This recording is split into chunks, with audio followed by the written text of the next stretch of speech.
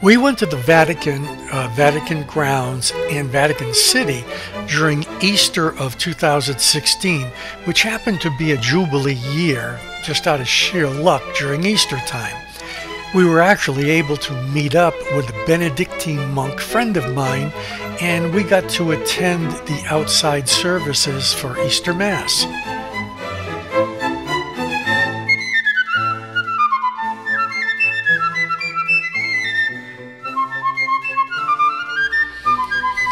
Unlike the ancient ruins near the Palatine Hill, you definitely need a ride to get to Vatican City, unless you're staying close, of course.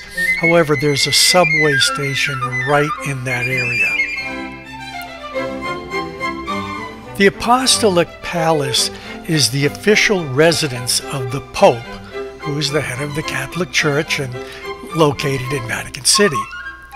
When Italy became a unified country, the Pope refused to allow the Papal State to become part of it. The problem with this was that the papacy owned almost the entire center of the boot of Italy. So politically and structurally for a new country, that was a problem. But in 1929, the Lateran Treaty Pacts made between the Kingdom of Italy and the Pope, settling the Roman question. The treaty recognized Vatican City as an independent state under the sovereignty of the Holy See. The Italian government at the time, which was led by Benito Mussolini as prime minister, not yet dictator, agreed to give the Roman Catholic Church financial compensation for the loss of that papal territory. But it wasn't until 1947, after World War II, that the treaty was actually recognized in the Constitution of Italy. And this regulated the relations between the state and the Catholic Church.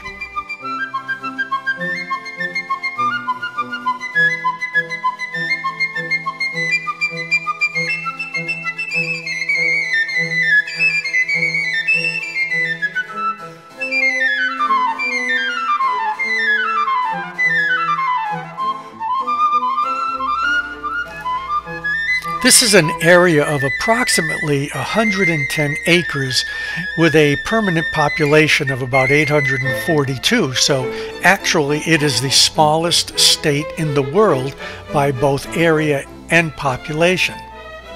And according to the terms of the treaty, the Holy See has full ownership, exclusive dominion, and sovereign authority and jurisdiction over this city-state.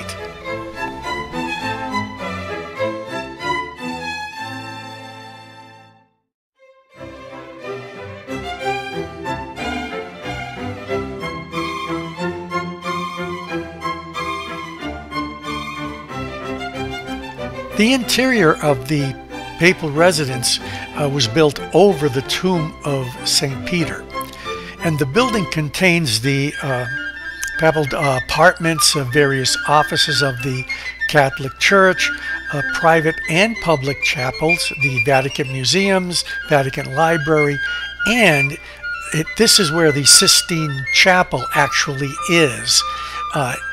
It's not at St. Peter's like a lot of people think. It's actually in this palace. There's a Raphael room and a Borgia apartment. That is Borgia as in they were Borgia popes, just like they were Medici popes. It's actually surprising to see how much of these sculptures that are in Christian residence are based on pagan mythology.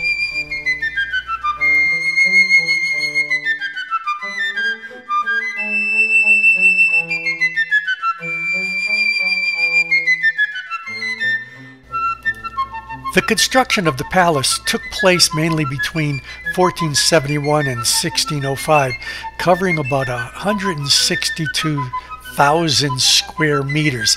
That's 1.7 million square feet. Some of these areas are open to tourists, but some are not.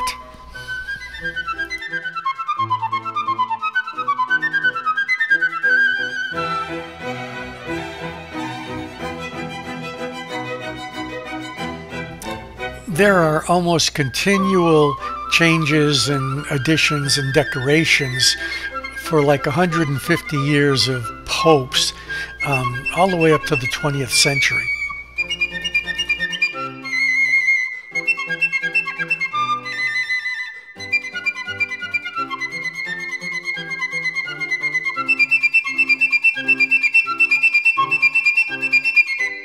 There is way too much artwork here to try to identify everything, so it's just better to play it and just look at it.